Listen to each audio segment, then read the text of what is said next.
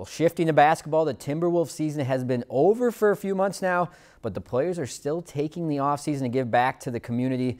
T-Wolves guard Tyus Jones was in Pillager this morning to hold his annual Tyus Jones basketball camp for kids grades 3 through 12.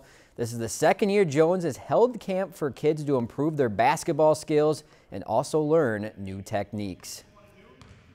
Mission is to just, allow the kids to, come here and hopefully learn a lot about the game of basketball, learn a few different ways to try to work on their game and get better. And then ultimately the goal is obviously to have, a lot of fun. If you've enjoyed this segment of Lakeland News, please consider making a tax-deductible contribution to Lakeland Public Television.